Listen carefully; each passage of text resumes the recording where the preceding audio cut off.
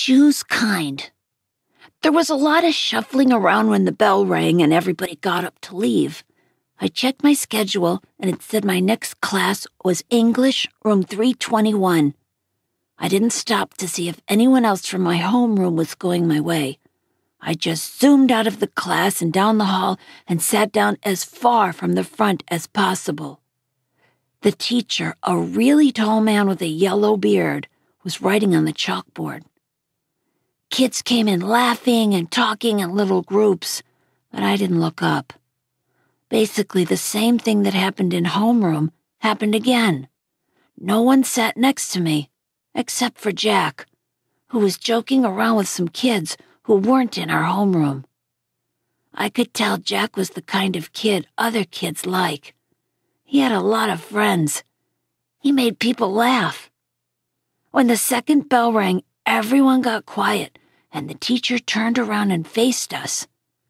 He said his name was Mr. Brown, and then he started talking about what we would be doing this semester. At a certain point, somewhere between A Wrinkle in Time and Shen of the Sea, he noticed me, but kept right on talking. I was mostly doodling in my notebook while he talked, but every once in a while, I would sneak a look at the other students. Charlotte was in this class. So were Julian and Henry. Miles wasn't. Mr. Brown had written on the chalkboard in big block letters, Precept. Okay, everybody, write this down at the very top of the very first page in your English notebook. As we did what he told us to do, he said, okay, so who can tell me what a precept is? Does anyone know? No one raised their hands. Mr. Brown smiled, nodded, and turned around to write on the chalkboard again.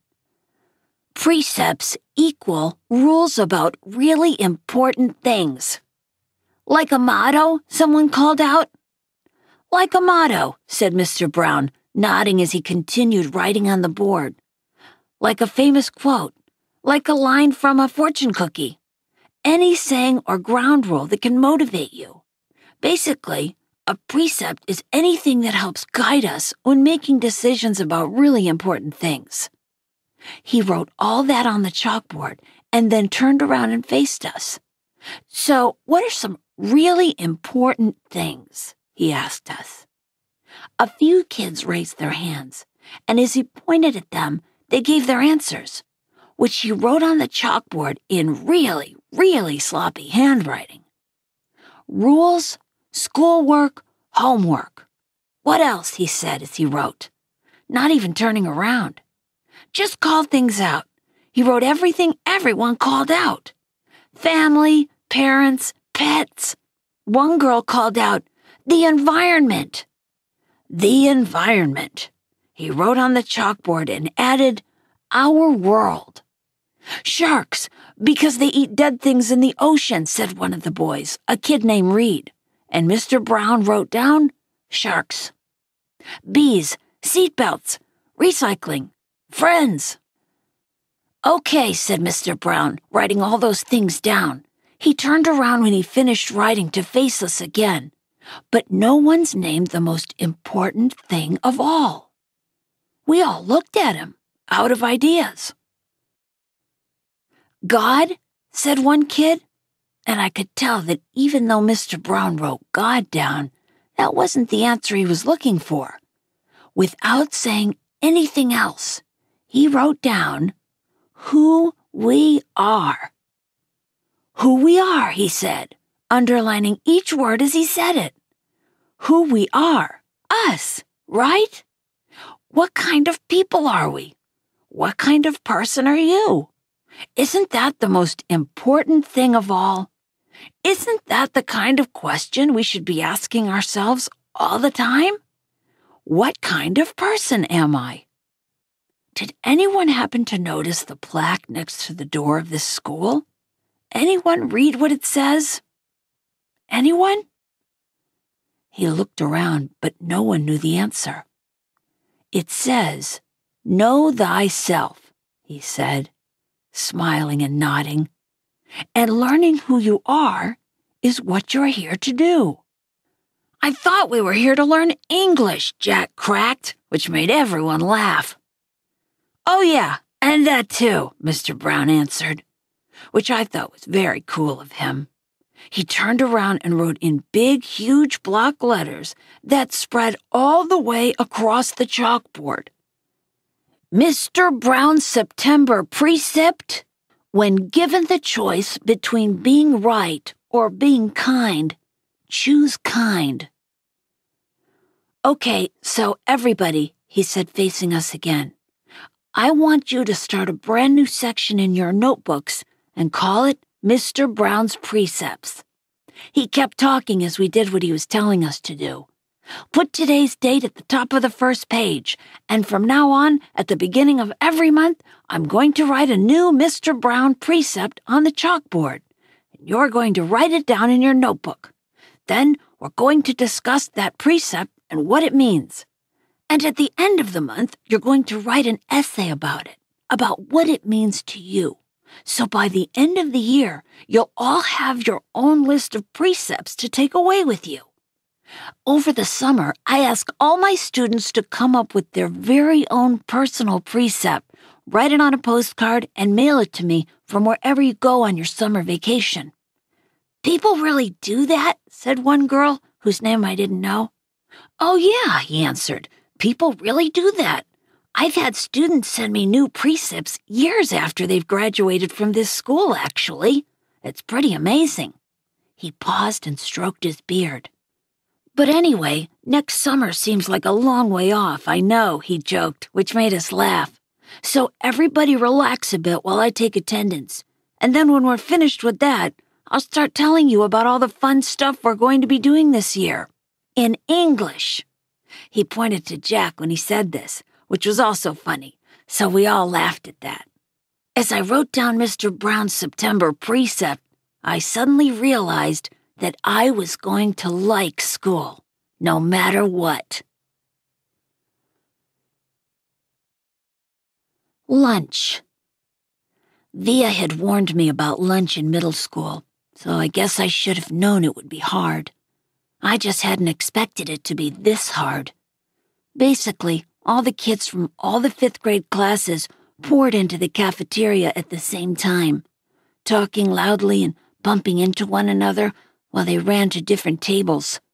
One of the lunchroom teachers said something about no seat saving allowed.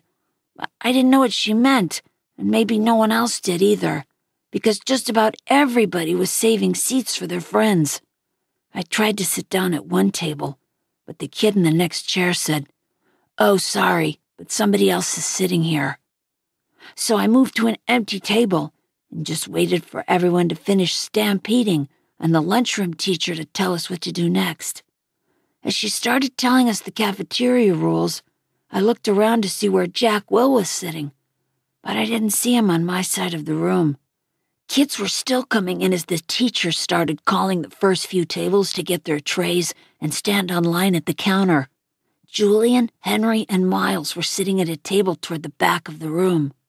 Mom had packed me a cheese sandwich, graham crackers, and a juice box, so I didn't need to stand on line when my table was called. Instead, I just concentrated on opening my backpack, pulling out my lunch bag, and slowly opening the aluminum foil wrapping of my sandwich. I could tell I was being stared at without even looking up. I knew that people were nudging each other, watching me out of the corners of their eyes. I thought I was used to those kinds of stares by now, but I guess I wasn't. There was one table of girls that I knew were whispering about me, because they were talking behind their hands. Their eyes and whispers kept bouncing over to me. I hate the way I eat. I know how weird it looks. I had a surgery to fix my cleft palate when I was a baby, and then a second cleft surgery when I was 4, but I still have a hole in the roof of my mouth. And even though I had jaw alignment surgery a few years ago, I have to chew food in the front of my mouth. I didn't even realize how this looked until I was at a birthday party once. One of the kids told the mom of the birthday boy he didn't want to sit next to me because I was too messy with all the food crumbs shooting out of my mouth. I know the kid wasn't trying to be mean, but he got in big trouble later, and his mom called my mom that night to apologize. When I got home from the party, I went to the bathroom mirror and started eating a saltine cracker to see what I looked like when I was chewing. The kid was right. I eat like a tortoise, if you've ever seen a tortoise eating. Like some prehistoric swamp thing. The summer table. Hey, is the seat taken? I looked up, and a girl I never saw before was standing across from my table with a lunch tray full of food. She had long, wavy brown hair and wore a brown t-shirt with a purple peace sign on it. No, I said. She put her lunch tray on the table, plopped her backpack on the floor, and sat down across from me. She started to eat the mac and cheese on her plate. Ugh, she said after swallowing the first bite. I should have brought a sandwich like you did. Yeah, I said, nodding. My name is Summer, by the way. What's yours? August. Cool, she said. Summer, another girl came over to the table carrying a tray.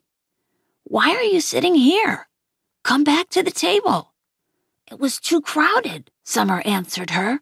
Come sit here. There's more room. The other girl looked confused for a second. I realized she had been one of the girls I had caught looking at me just a few minutes earlier, hand cupped over her mouth, whispering. I guess Summer had been one of the girls at that table, too. Never mind, said the girl, leaving. Summer looked at me, shrugged, smiled, and took another bite of her mac and cheese. Hey, our names kind of match, she said as she chewed. I guess she could tell I didn't know what she meant. Summer, August, she said, smiling, her eyes wide open as she waited for me to get it. Oh yeah, I said after a second. We can make this the summer-only lunch table, she said. Only kids with summer names can sit here. Let's see, is there anyone here named June or July? There's a Maya, I said. Technically, May is spring, Summer answered. But if she wanted to sit here, we could make an exception. She said it as if she'd actually thought the whole thing through. There's Julian. That's like the name Julia, which comes from July. I didn't say anything. There's a kid named Reed in my English class, I said. Yeah, I know Reed, but how is Reed a summer name, she asked. I don't know, I shrugged. I just picture like a reed of grass being a summer thing. Yeah, okay, she nodded, pulling out her notebook. And Miss Petosa could sit here too. That kind of sounds like the word petal, which I think of as a summer thing too. I have her for homeroom, I said. I have her for math, she answered, making a face.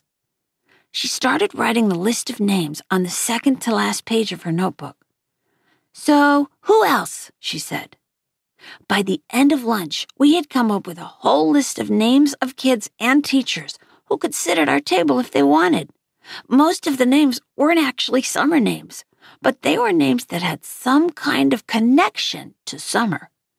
I even found a way of making Jack Will's name work by pointing out that you could turn his name into a sentence about summer, like, Jack will go to the beach, which Summer agreed worked fine.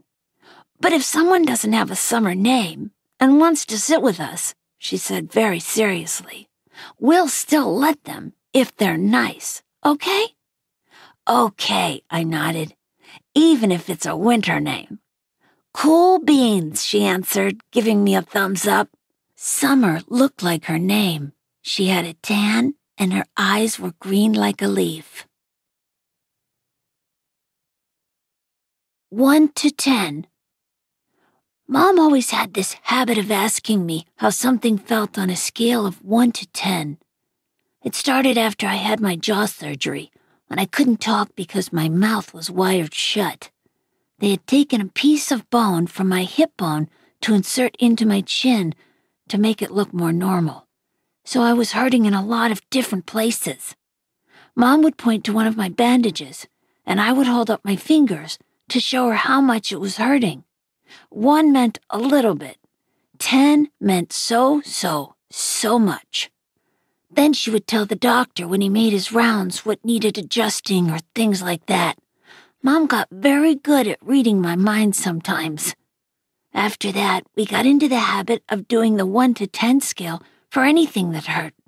Like if I just had a plain old sore throat, she'd ask, 1 to 10, and I'd say 3, or whatever it was. When school was over, I went outside to meet Mom, who was waiting for me at the front entrance like all the other parents or babysitters. The first thing she said after hugging me was, "So, how was it? 1 to 10? 5, I said, shrugging, which I could tell totally surprised her.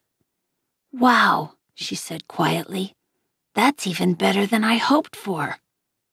Are we picking Via up?" "Miranda's mother is picking her up today. Do you want me to carry your backpack, sweetness?" We had started walking through the crowd of kids and parents, most of whom were noticing me, secretly pointing me out to each other. "I'm fine," I said. "It looks too heavy, Augie." She started to take it from me. "Mom," I said, pulling my backpack away from her. I walked in front of her through the crowd. "See you tomorrow, August." It was Summer. She was walking in the opposite direction. "Bye, Summer," I said, waving at her. As soon as we crossed the street and were away from the crowd, Mom said, "Who was that, Augie?" "Summer. Is she in your class?" "I have lots of classes." "Is she in any of your classes?" Mom said. "Nope." Mom waited for me to say something else, but I just didn't feel like talking. "So it went okay?" said Mom. I could tell she had a million questions she wanted to ask me. "Everyone was nice? Did you like your teachers?" "Yeah." "How about those kids you met last week? Were they nice?" Fine. Jack hung out with me a lot." "That's so great, sweetie. What about that boy Julian?" I thought about that Darth Sidious comment. By now it felt like that had happened 100 years ago. "He was okay," I said. "And the blonde girl, what was her name?" "Charlotte, Mom. I said everyone was nice already." "Okay," Mom answered. I honestly don't know why I was kind of mad at Mom, but I was. We crossed Amesford Avenue, and she didn't say anything else until we turned onto our block. "So," Mom said, "how did you meet Summer if she wasn't in any of your classes?" "We sat together at lunch," I said. I had started kicking a rock between my feet like it was a soccer ball, chasing it back and forth across the sidewalk. "She seems very nice." "Yeah, she is." "She's very pretty," Mom said. "Yeah, I know," I answered. "We're kind of like Beauty and the Beast." I didn't wait to see Mom's reaction. I just started running down the sidewalk after the rock, which I had kicked as hard as I could in front of me. Padawan. That night, I cut off the little braid on the back of my head. Dad noticed first. "Oh, good," he said. "I never liked that thing." Via couldn't believe I had cut it off. "That took you years to grow," she said, almost like she was angry. "Why did you cut it off?" "I don't know," I answered. "Did someone make fun of it?" "No." "Did you tell Christopher you were cutting it off?" "We're not even friends anymore." "That's not true," she said. "I can't believe you would just cut it off like that," she added snottily, and then practically slammed my bedroom door shut as she left the room. I was snuggling with Daisy on my bed when Dad came to tuck me in later.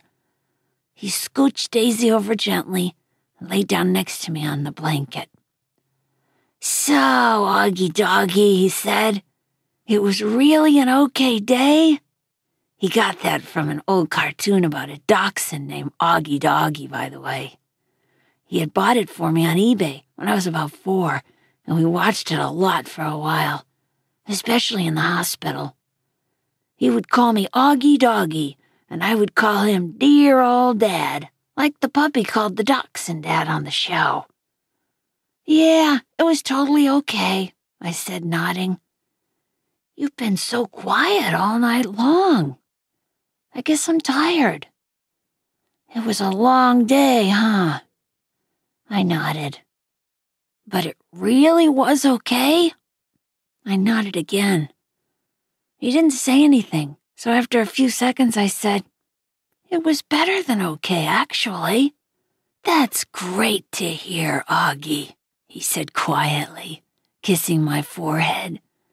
So it looks like it was a good call Mom made you're going to school. Yeah, but I could stop going if I wanted to, right? That was the deal, yes, he answered. Though I guess it would depend on why you wanted to stop going too, you know. You'd have to let us know. You'd have to talk to us and tell us how you're feeling and if anything bad was happening, okay? You promise you'd tell us? Yeah. So, can I ask you something? Are you mad at Mom or something? You've been kind of huffy with her all night long. You know, Augie, I'm as much to blame for sending you to school as she is. No, she's more to blame. It was her idea. Mom knocked on the door just then and peeked her head inside my room. Just wanted to say goodnight, she said. She looked kind of shy for a second. Hi, Mama, Dad said, picking up my hand and waving it at her. I heard you cut off your braid, Mom said to me, sitting down at the edge of the bed next to Daisy. It's not a big deal, I answered quickly. I didn't say it was, said Mom. Why don't you put Augie to bed tonight, Dad said to Mom, getting up. I've got some work to do anyway. Good night, my son, my son. That was another part of our Augie Doggy routine. Though I wasn't in the mood to say, good night, dear old Dad. I'm so proud of you, said Dad, and then he got up out of the bed. Mom and Dad had always taken turns putting me to bed. I know it was a little babyish of me to still need them to do that, but that's just how it was with us. Will you check in on Via? Mom said to Dad as she lay down next to me. He stopped by the door and turned around. What's wrong with Via? Nothing, said Mom, shrugging. At least that she would tell me, but first day of high school and all that. Said Dad. And then he pointed his finger at me and winked. It's always something with you kids, isn't it? He said. Never a dull moment, said Mom. Never a dull moment, Dad repeated. Good night, guys. As soon as he closed the door, Mom pulled out the book she'd been reading to me for the last couple of weeks. I was relieved because I really was afraid she'd want to talk, and I just didn't feel like doing that. But Mom didn't seem to want to talk either. She just flipped through the pages until she got to where we had left off. We were about halfway through The Hobbit. Stop, stop, shouted Thorin, said Mom, reading aloud. But it was too late. The excited dwarves had wasted their last arrows, and now the bows that Bjorn had given them were useless. They were a gloomy party that night, and the gloom gathered still deeper on them in the following days. They had crossed the enchanted stream, but beyond it the path seemed to straggle on just as before, and in the forest they could see no change. I'm not sure why, but all of a sudden, I started to cry. Mom put down the book and wrapped her arms around me. She didn't seem surprised that I was crying. It's okay, she whispered in my ear. It'll be okay. I'm sorry, I said between sniffles. Shh, she said, wiping my tears with the back of her hand. You have nothing to be sorry about. Why do I have to be so ugly, Mommy? I whispered. No, baby, you're not. I know I am. She kissed me all over my face. She kissed my eyes that came down too far. She kissed my cheeks that looked punched in. She kissed my tortoise mouth. She said soft words that I know were meant to help me, but words can't change my face. Wake me up when September ends. The rest of September was hard. I wasn't used to getting up so early in the morning. I wasn't used to this whole notion of homework. And I got my first quiz at the end of the month. I never got quizzes when Mom homeschooled me. I also didn't like how I had no free time anymore. Before, I was able to play whenever I wanted to. But now, it felt like I always had stuff to do for school. And being at school was awful in the beginning. Every new class I had was like a new chance for kids to not stare at me. They would sneak peeks at me from behind their notebooks or when they thought I wasn't looking. They would take the longest way around me to avoid bumping into me in any way, like I had some germ they could catch, like my face was contagious. In the hallways, which were always crowded, my face would always surprise some unsuspecting kid who maybe hadn't heard about me. The kid would make the sound you make when you hold your breath before going underwater, a little sound. This happened maybe 4 or 5 times a day for the first few weeks, on the stairs, in front of the lockers, in the library. 500 kids in a school. Eventually, every one of them was going to see my face at some time. And I knew after the first couple of days that word had gotten around about me, because every once in a while, I'd catch a kid elbowing his friend as they passed me, or talking behind their hands as I walked by them. I can only imagine what they were saying about me. Actually, I prefer not to even try to imagine it. I'm not saying they were doing any of these things in a mean way, by the way.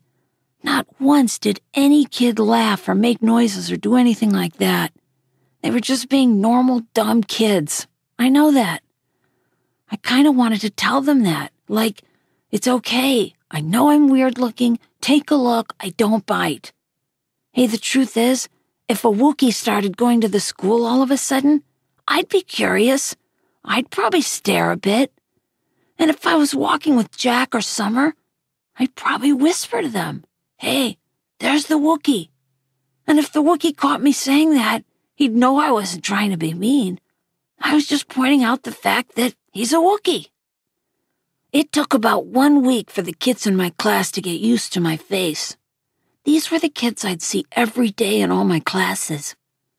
It took about 2 weeks for the rest of the kids in my grade to get used to my face. These were the kids I'd see in the cafeteria, yard time, PE, music, library, computer class. It took about a month for the rest of the kids in the entire school to get used to it. These were the kids in all the other grades. They were big kids, some of them. Some of them had crazy haircuts. Some of them had earrings in their noses. Some of them had pimples. None of them looked like me. Jack Will. I hung out with Jack in homeroom, English, history, computer, music, and science, which were all the classes we had together. The teachers assigned seats in every class, and I ended up sitting next to Jack in every single class. So I figured either the teachers were told to put me and Jack together, or it was a totally incredible coincidence.